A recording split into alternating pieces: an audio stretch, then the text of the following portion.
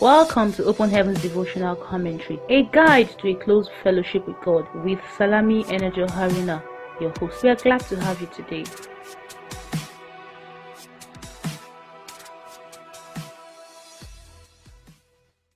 Hello, good day, and thank you for joining us today again. Open Heavens is written by our Father in the Lord, Pastor E.A. Adeboye, the General Overseer of the Redeemed Christian Church of God. And this commentary intends to bring insights to God's Word by the help of the Holy Spirit. Today's date is Saturday, the 25th day of February 2023, and our topic for today says, God wants you to prosper. Let us pray. Our Lord and our Father in heaven, we worship and we bless your name. We are grateful for such a wonderful day that you've let us see again. We thank you for the privilege to be before you. We thank you for the gift of your word that is set to bless us one more time. We have come with our hearts open and ready to receive from your throne of grace. We ask that you would speak and minister life unto us. Cause this word to refresh us, spirit, soul, and body. Let us be transformed and let our lives bear fruits to your glory. In Jesus' name we have prayed. Amen. Praise the Lord. You're welcome back. Our memory verse for today is from the book of Psalm 35 verse 27. Psalm 35 verse 27 reads, "Let them shout for joy and be glad that favor my righteous cause. Yea, let them say continually, let the Lord be magnified, which had pleasure in the prosperity of his servant." Psalm 35 verse 27. And our text for today would be in two parts. We would be reading first from Genesis chapter 26 from verse 12 to 14. Then we would read next from 3 John chapter 2. Our first text for today, Genesis chapter 26 verse 12 to 14 reads, "Then Isaac sowed in that land and received in the same year 100-fold. And the Lord blessed him. And the man waxed great and went forward and grew until he became very great. For he had possession of flocks and possession of herds, and great store of servants, and the Philistines envied him." Genesis chapter 26 from verse 12 to 14. Next we are reading from 3 John chapter 1 verse 2, and it reads, "Beloved, I wish above all things that thou mayest prosper and be in health, even as thy soul prospereth." 3 John chapter 1 verse 2. God bless the reading of his word to us today in Jesus' name. Amen. Praise the Lord. Our topic for today once more says, God wants you to prosper. And in the body of our devotional for today, our Father in the Lord says to us that in John chapter 10 verse 10, Jesus Christ promised that he came that we may have life and have it more abundantly. Furthermore, in Psalm 68 verse 19, the Bible says that God daily loads us with benefits. God wants you to prosper because the Bible says clearly in Proverbs chapter 10 verse 15 that the destruction of the poor is their poverty. You will not be destroyed in Jesus' name. 1 Timothy chapter 6 verse 10 says clearly that it is the love of money and not money itself that is the root of all evil. God wants you to prosper because his plan for your life is that you will be a blessing. You cannot be a blessing to others if you are not blessed. If you have nothing to eat, how are you going to feed the poor? I decree into your life, you will prosper in the mighty name of Jesus. Some preachers talk about the story of Lazarus and the rich man in Luke chapter 16 verse 19 to 31, saying, "Because the rich man went to hell while Lazarus the beggar was carried into Abraham's bosom, then rich people will all go to hell while only the poor will go to heaven." That conclusion is not in line with the story.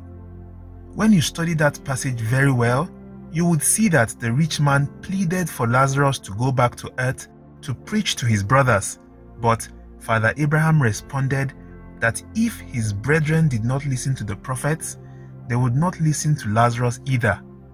It is therefore clear that it is not wealth that sent the rich man to hell, but rather his refusal to listen to the prophets. John chapter 3 from verse 1 to 16 clearly shows that the way to make it to heaven is to be born again. It doesn't matter whether you are rich or poor. If you are not born again, you are going to spend eternity in the lake of fire. You can be the richest person in the world and go to heaven if you are born again. You can be the poorest fellow in the world and go to hell if you refuse to surrender your life to Jesus. Proverbs chapter 10 verse 22 states clearly that the blessing of the Lord maketh rich and addeth no sorrow. You cannot end up in hell when your wealth comes from the Lord and you live according to His will. God bless His word to us today in Jesus' name. Amen. Praise the Lord. Our topic for today once more says, God wants you to prosper. Hallelujah. And I'm really excited that this study is coming to us today to correct a mindset that so many believers may have held wrongly for so long. Our topic for today states clearly without any element of doubt that God truly intends and desires for you to prosper. It means that He is in support for you to do well. He wants you to flourish. He wants you to do exploits. He wants your life to be the story that would reveal to everyone else the kind of thoughts that He says He thinks towards us. The thoughts that He says are of good and not of evil, to bring us to an expected end, to give us a hope and a future. God truly wants you to prosper, and it is so sad how some believers would think otherwise. As a matter of fact, you would agree with me that some believers would think that a level of lack and want is necessary to demonstrate that you truly love God.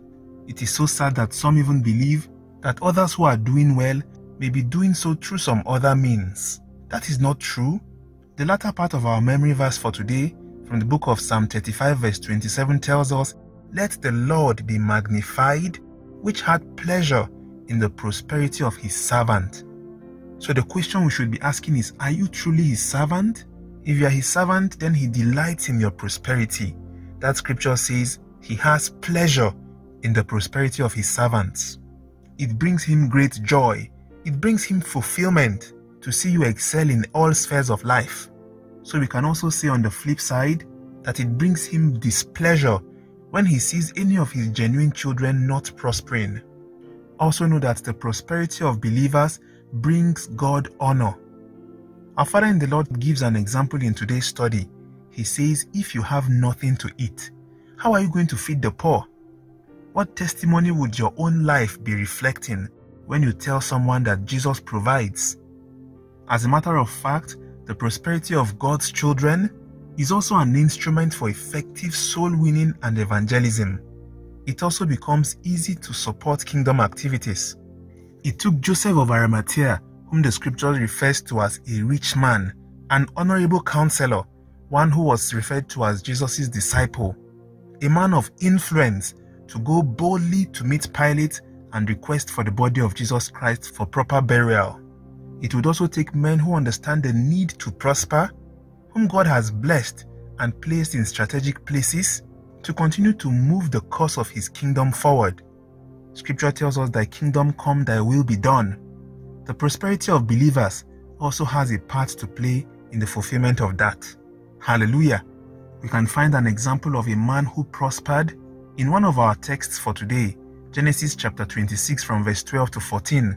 There we read about Isaac. Scripture says he sowed in the land and received 100-fold. Scripture says he became very great. He had all kinds of possessions. And the latter part of Genesis chapter 26 verse 14 tells us that the Philistines envied him. You can imagine how blessed a man would be that an entire nation would begin to envy him. That is where God is taking you to in Jesus' name.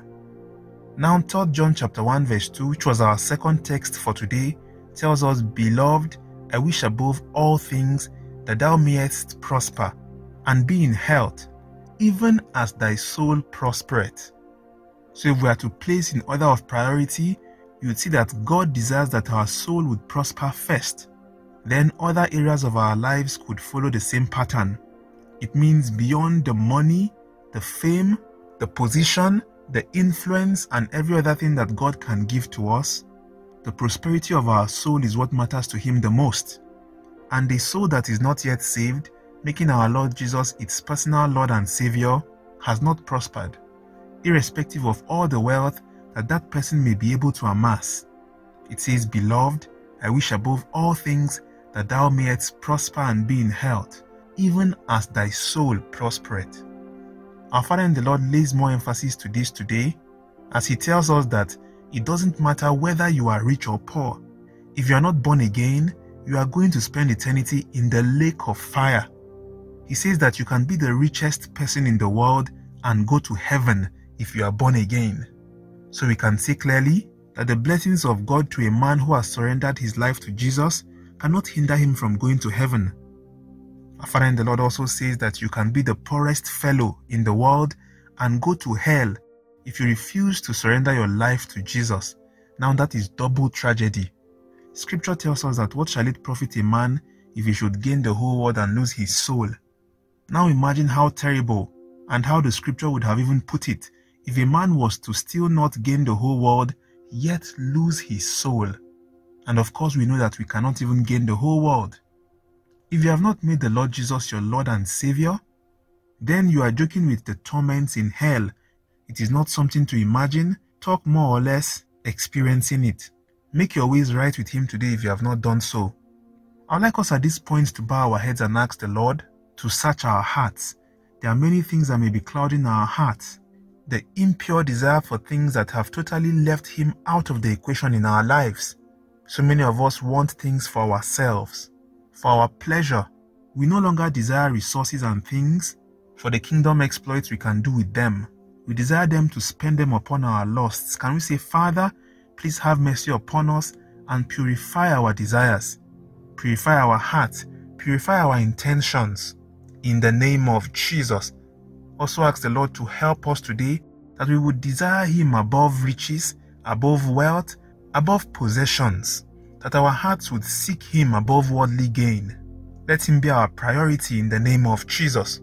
Also ask the Lord today for the grace that no amount of His blessings upon our lives would ever make our hearts to deviate from Him. Ask Him that He will grant us the grace to manage effectively all that He has put in our care. In the name of Jesus. Now ask the Lord also, say, Father, please grant me the grace for the prosperity of my soul in the name of Jesus. Help me, Lord, to engage consciously, to have a fruitful walk with You. In the name of Jesus. Ask Him, say, Father, let me fall deeper and deeper in love with You daily. In Jesus' name. His word also tells us that He has pleasure in the prosperity of His servants.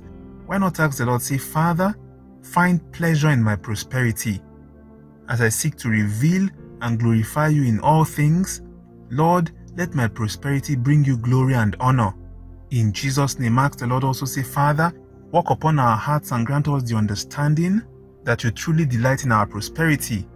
Ask Him for a total turnaround of every mindset that seeks to endorse poverty. We declare a renewal of mindsets happening right now. Let our minds be changed and transformed into His perfect will and desire for us. In Jesus' name we have prayed. Amen. Our dear Father, we thank You for today's word. We thank You for making us step into new levels of prosperity in You. We ask that in our lives and through our lives, You would be revealed and You would receive all the glory and praise. In Jesus' mighty name we have prayed. Amen. Praise the Lord. We have a key point in today's study that says, poverty is not a visa to heaven and wealth is not a visa to hell. We receive the grace today to walk with wisdom and to enjoy all of God's prepared blessings for us in Jesus' name. Amen. Praise the Lord. We have in our Bible in 1 year reading plan for today to read from the book of Deuteronomy chapter 12 down to chapter 15. Hallelujah. We also want to thank you and appreciate you for joining us today. The Lord bless you. If you'd love to speak to someone or to receive updates like this sent to you daily, please do well to send a WhatsApp or Telegram message to +234 80 986 11226. Do well also to like, share, comment and subscribe to our various platforms available. Our hymn for today is the hymn 26 of our Open Heavens devotional. We would be singing, There Shall Be Showers of Blessing. Have a lovely day ahead, enjoying showers of God's blessings all around. Kindly remember to also put Nigeria in prayers as we would be going to the polls today. If you're also available, kindly exercise your rights, cast your votes, and uphold Nigeria in prayers as we step into a new season. Have a beautiful day ahead. See you tomorrow again by God's grace. God bless you and bye for now. I believe you enjoyed today's devotional. We'd love to hear from you. kindly leave a comment. You can connect with us on any of our social media handles attached. God bless you. Have a great day and see you tomorrow.